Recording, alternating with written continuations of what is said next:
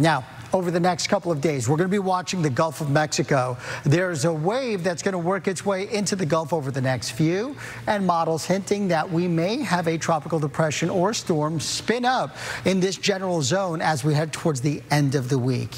And if that happens, that's going to help to increase the tropical moisture locally. So this is one that we'll watch. Models do spin up a little system. They keep it generally weak and unorganized or disorganized, but either way, it could affect us here in the peninsula, about a 40% chance. So we'll continue to watch that. Otherwise, we have Joyce and Isaac way out here. Both of these will dissipate later today. We have newly formed tropical storm Kirk. This one will become a major hurricane, but it's going to curve right back out into the North Atlantic, and then right behind Kirk, there's another wave that has a high chance of developing. So the tropic's pretty active right now.